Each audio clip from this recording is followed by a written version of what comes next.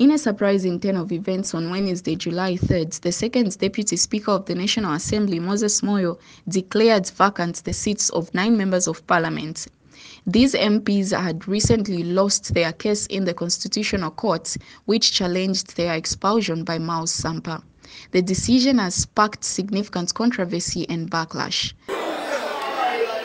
In view of the fact that the members of Parliament that were expelled had their petition dismissed by the Constitutional Court, the members were out of order to continue sitting in the House and take part in parliamentary business.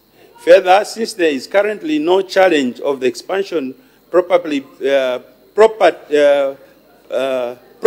before the court, and the expansion having been effected in December 2023, I consider that a vacancy has occurred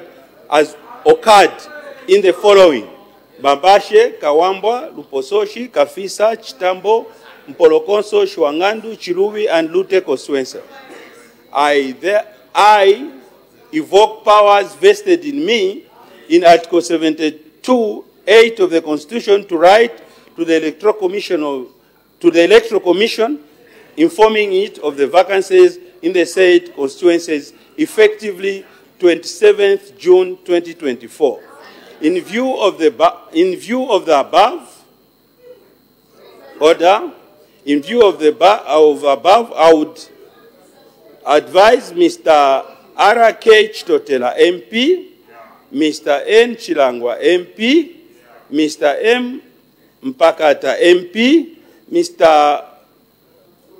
Mr. C. Kangombe, MP, Mr. R. Mtale, MP, Mr. B. M. Mduwile, MP, Mr. S. Kangombe, MP, Mr. S. Kampiongo, MP, and Mr. M. Fuwe, MP, and Mr. Kafwaya.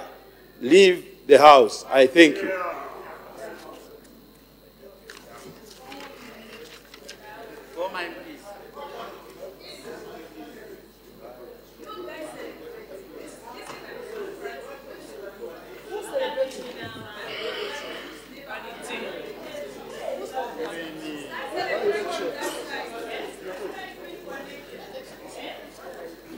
Reacting to the declaration, Patriotic Front Chairperson for Legal Affairs, George Chisanga, called the decision illegal and vowed to challenge it in court. Is to notify the ECZ of the existence of the vacancy. This was pronounced in the case of Kambwili versus the Attorney General, when Dr. Patrick Matibini was Speaker, when he purported to have expelled Honorable Kambwili from Parliament. Mr. Kambwili challenged that matter. It was before the courts of law, and the Constitutional Court gave guidance on the role of the Speaker under Constitutional Amendment Act No. 2 of 2016, where they said the responsibility of the Speaker in the current constitutional setting is merely that of a referee. You are only an arbiter. So what we have done as the Patriotic Front, the affected members of the party, and Secretary General, I think, is going to expand on that position, is that we have sought legal counsel, and we are taking yet another legal challenge of this matter before the courts of law. Meanwhile, Citizens First President Harry Kalaba expressed shock and disbelief over the ruling. We have learned with shock and disbelief the horrendous and inconsiderate ruling by the second Speaker of the National Assembly, Mr. Moses Moyo, in which he has declared 9 PF seats vacant.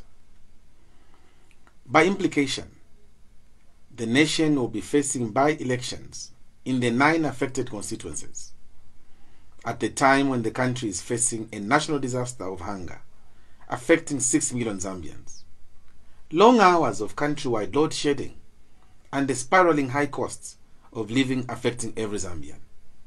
As Citizens First, we consider this ruling to be ill-timed, politically motivated, and highly inconsiderate.